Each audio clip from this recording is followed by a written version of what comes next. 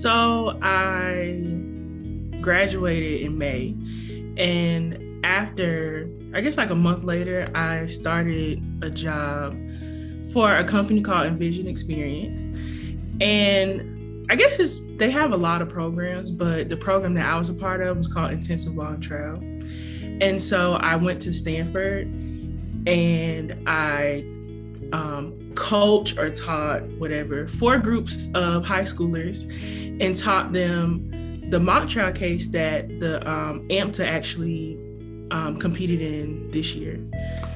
And I was around a bunch of AMTA competitors across, the nation, from like top schools, from MIT, Northwestern, and I was just like, little old me from USC Aiken, how am I going to do this job? But I actually did pretty good. I coached undefeated teams, so all my teams really won prosecution and defense, so that's good.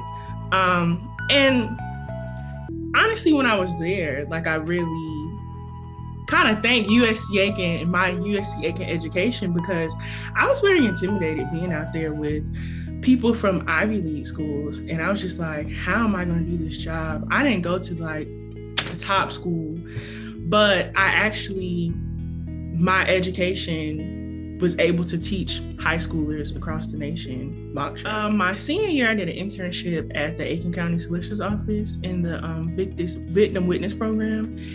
And I was around like criminal law, was able to watch real criminal trials and murder trials, whatever.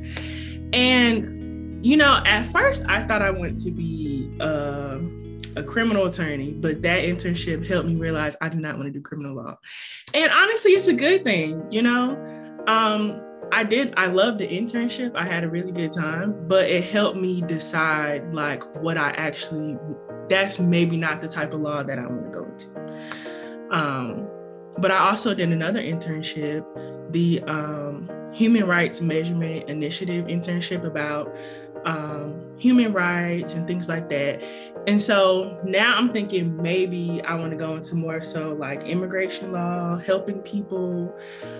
So I feel like those internships really, got me thinking about what I want to do, and just like a step in the door to see how it really is.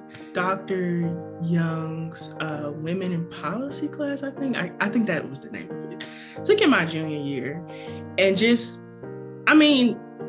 not that many women in politics, but to be able to be in a class that's focused on women, and not only it wasn't focused on just women, but it was focused on like people of disabilities in Congress and people of LGBT, and just learn about different policies that are put in place to help people who are, not the minority people. Maybe I want to get into politics, not sure, but it just was probably one of my favorite classes. Another class, I would say definitely mock trial. That class helped me decide if I want to be a lawyer, and was able to compete in tournaments and really learn just courtroom decorum, and like stuff like that is very important in real life. But mock trial really helped me with everything, really: public speaking, being an attorney, reading affidavits, things like that. Well, USC Aiken, I guess the political science staff is probably some of the most helpful professors that I've met. And I just carried that, just being a teacher this summer. I guess, Southern hospitality or whatever, but just taking what you guys, Dr. Thornburg, you, Dr. Crum, Dr. Young, Dr. Boisner, just the kindness and helping people, and, some of those basic things of just you guys being a professor helped me as a teacher of myself and how to control my own classroom. And, I was just more grateful and just realized what professors go through with lesson plans and just helping people in office hours when I had to do it myself. And I was like, this is a lot. So some of the nicest staff, very helpful.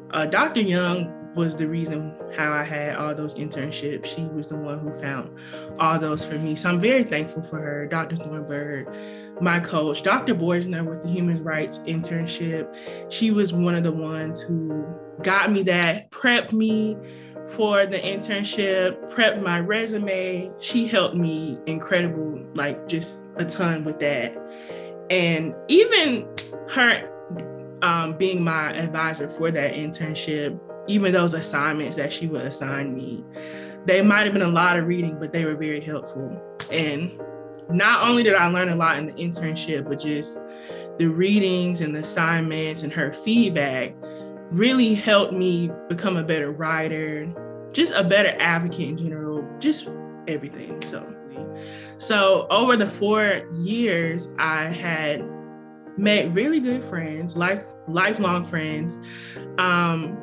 I guess one in particular, Nick Finchett, I actually referred him to the Envision job to teach mock trial. So I was able to teach mock trial aside one of our very own, Nick Finchett. So just those relationships, lifelong friendships will last forever.